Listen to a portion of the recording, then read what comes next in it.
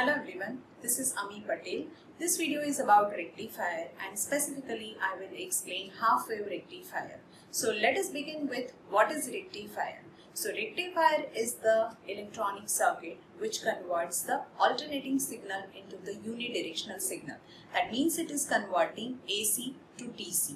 Now you can see on screen that input to the rectifier is the alternating signal and output of the rectifier is a pulsating DC.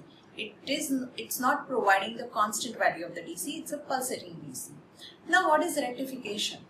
Rectification is the process which converts the alternating signal into the direct signal. Now we will see the classification of rectifier. In classification, we have basically two types. One is the half-wave rectifier and the second one is the full-wave rectifier. In half-wave rectifier, for half of the input cycle, we are getting the output, and for the other half of the input cycle, the output is 0. And in the full-wave rectifier, for the full input cycle, we are getting the output. That's why it is referred as the full-wave rectifier. In full-wave rectifier, we have two types. One is the full-wave rectifier with the center-tip transformer and the second one is the bridge rectifier. So this video is basically about the half-wave rectifier. I'll explain the circuit diagram of the half-wave rectifier. We'll see the working of half-wave rectifier for positive and the negative half cycle, and at last we will do the analysis of the half-wave rectifier for DC and RMS voltages and currents. So let us begin with the circuit diagram of half-wave rectifier. As you can see on screen, the half-wave rectifier is made up of a transformer, diode and a resistor. So input to the rectifier is the alternating signal, and that is from the AC mains, that is 230 volt 50 Hz AC signal, and that is given to the primary of the transformer, and this transformer is the step down transformer. It will reduce the strength of the alternating signal. So at the secondary we will be getting the lower strength AC signal, and that is given to the diode and the resistor. Now across the resistor, that is the load, we are getting the output voltage, and that is the rectified output voltage. Let us do the analysis of half-wave rectifier, or we will see the working of half-wave rectifier for the positive half cycle. In the positive half cycle, as you can see figure, at the secondary, the input signal polarity is such that anode terminal of the diode is connected to the positive and the cathode terminal of diode is connected to the negative. That means we can say this diode is in forward bias. So we can replace the diode with the closed switch that you can see in the figure. Now what will be the output voltage for this positive half cycle? So as the switch is closed, whatever voltage which is appearing at the secondary of the transformer will be directly appearing across the load. That's why the signal which is at the secondary of the transformer will be directly seen at the load or across the load. So output signal you will find is as shown in the figure on screen, and this is for the positive half cycle of the input signal. Now we will see the working of half-wave rectifier for the negative half cycle. During the negative half cycle, on the secondary of the transformer, the polarity of the input signal is such that the diode anode terminal is connected to minus and the diode cathode terminal is connected to the plus or positive of the supply. That means this diode is in the reverse bias. As the diode is in the reverse bias, it acts as an open switch. So the switch is open, so the equivalent circuit with diode as the switch open is shown on the screen. The output voltage which is appearing across the secondary of the transformer will not be connected to the load. That means that path is broken because diode is acting as an open switch. That's why this path is broken. So across load, the output voltage will be 0. So the During positive half cycle, we are getting the output which is similar to the input, and during negative half cycle, we are getting output that is the 0 volt. Now we will see the waveforms for the half wave rectifier.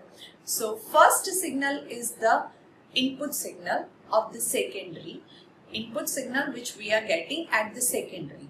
This is the sinusoidal, that is the AC signal, and the second waveform is the output voltage waveform. So we had seen in the previous slides that during positive half cycle we are getting the output which is similar to the input, and during negative half cycle we are getting 0 output. So that is shown in the figure on screen. And the next waveform is about the current which is flowing through the load, and the current is also following same as the voltage, because during positive half cycle the current is flowing and during negative half cycle the current is 0. And the last waveform is the voltage across the diode. So when the diode is in the forward bias, it's a closed switch. When this diode is acting as a closed switch, that means these two terminals are connected, and the voltage when both the terminals are shorted is 0. So when diode is on, the voltage across diode will be 0, and when diode is off, that is switch is open, the voltage across diode will be the secondary voltage. So during positive half cycle we are getting 0 diode voltage, and during negative half cycle we are getting the diode voltage which is equivalent to or equal to the secondary voltage. So this is the waveforms for the half wave rectifier. Now we will see the analysis of half wave rectifier, and for analyzing the half wave rectifier we will find the DC voltage, RMS voltage of the half wave rectifier, and DC current and RMS current for the half wave rectifier. So let us analyze first, let us revise again the waveforms. You can see the input signal, that is sinusoidal signal, is shown. Output signal, output voltage signal, and output current signal is shown. Output voltage signal is given by Vi is equal to Vm sin omega t, and that is for the half cycle, that is from 0 to pi, and the output current signal is I is equal to Im sin omega t, and that is for the half cycle from 0 to pi. And from pi to 2 pi, that is the other half cycle, the voltage and current both are 0. So this is the equation for the output voltage. As it is a sinusoidal, we are having the equation of the sinusoidal signal. Here Vm is the maximum value of the output voltage and Im is the maximum value of the output current, and output current maximum value and output voltage maximum value is being related with this equation, that is Im is equal to Vm divided by Rf plus RL. Rf is the forward resistance of the PN junction diode and RL is the loop. Now let us do the analysis of half wave rectifier. So first we will find out the DC or the average current, that is the IDC. So we had already seen the output signal that we are getting from 0 to pi Im sin omega t signal, and from pi to 2 pi we are having the 0 signal. So the IDC, that is the average value, is given by 1 divided by 2 pi integration from 0 to 2 pi I d omega t. Let us divide this signal from 0 to 2 pi into two parts, that is from 0 to pi, which is sinusoidal signal, and from pi to 2 pi, that is the 0 signal. So the equation is equal to 1 divided by 2 pi integration 0 to pi Im sin omega t d omega t plus integration from pi to 2 pi 0 d omega t. Now the second part is the zero function, and for the first part let us take the integration of sin omega t. So it is a minus of cos omega t, and Im is the constant value, so we'll take this Im outside. So the equation is 1 divided by 2 pi Im minus of cos omega t, and the limits are from 0 to pi. Value of the DC current is equal to Im by pi. Now we will see the DC voltage or the average voltage. So we know that from the Ohm's law, V is equal to IR. So VDC is equal to IDC into RL. Putting the value of IDC, that is Im by pi, into RL. Now what is the Im? Im is given by Vm divided by the resistance, which we had seen previously in the waveform equation, that Vm divided by Rf plus RL, where Rf is equal to the forward resistance of PN junction diode and RL is the load, and we have equation Vn into RL divided by pi into Rf plus RL. But we know that forward resistance of diode is very small, because diode is actually acting as a closed switch. So Rf is very small compared to the RL, or rather RL is very much greater than Rf. That's why we can neglect the Rf in comparison with the RL. That's why the equivalent value of the VDC will be Vm divided by pi. Now we will see the RMS or AC current. So the equation for the root mean square current value is equal to 1 divided by 2 pi integration from 0 to 2 pi I square d omega t, and the square root of the whole equation.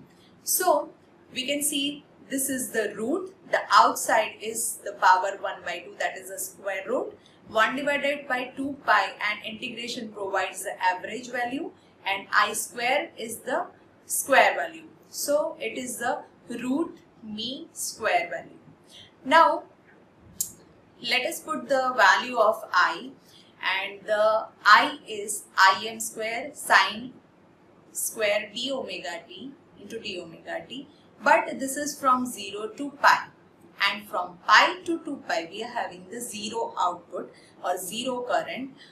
So second part of this equation is 0, and only the first part we need to integrate. So for the integration we will put the equation for the sine square omega t, that is 1 minus cos 2 omega t by 2, and then integrating this equation we are getting Im square divided by 4 pi, and the integration for the 1 is omega t minus integration for minus of cos 2 omega t is sine 2 omega t divided by 2, and the limits are from 0 to pi and square root of whole. If we put the value of the limits, that is pi and 0, and we solve the equation, we are getting the RMS current, that is IRMS is equal to Im by 2. Now we will see the RMS or AC voltage, that is VRMS. VRMS is equal to IRMS into RL.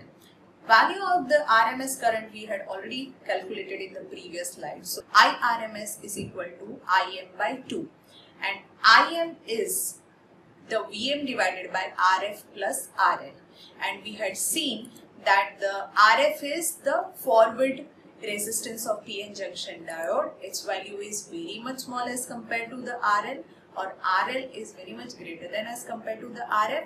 That's why we will neglect the forward resistance, and the equivalent value or the value of the RMS voltage will be Vm by 2.